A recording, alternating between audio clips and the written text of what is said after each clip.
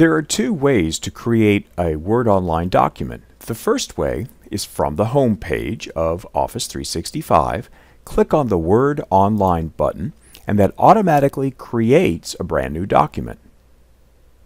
That document is automatically put into the edit mode. To name the document, simply click on the top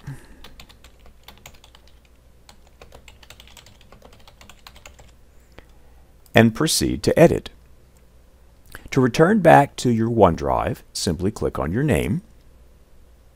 And the second way in which to create a brand new document is from your OneDrive, navigate to the folder you'd like it stored in, click on the New button, select the type Word document, and then again a brand new document opens up, and in this case, rename it, proceed to edit it.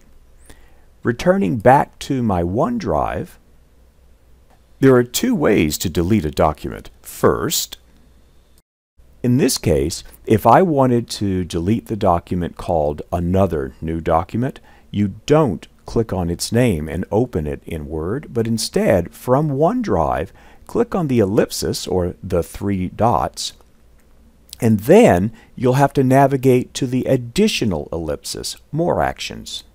And there you'll have a pop-up menu in which to delete the file, and it'll ask you to confirm that you really do want to put that in the recycle bin. I do, so I click OK. Repeating that process, in order to delete this document, I simply click on the ellipsis. In the resulting dialog for More Actions, click on that ellipsis and use the command delete. The second way in which to delete documents allows you to delete more than one.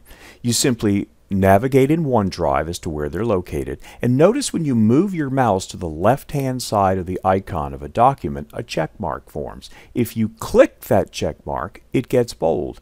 For every document that you check, or you can uncheck, but with those two documents, I now have available to me the Manage command. When I click on Manage, I have the ability to delete those documents, and again with a confirmation that I really want to do that. In my case, I don't want to cancel these, so I'm going to say cancel.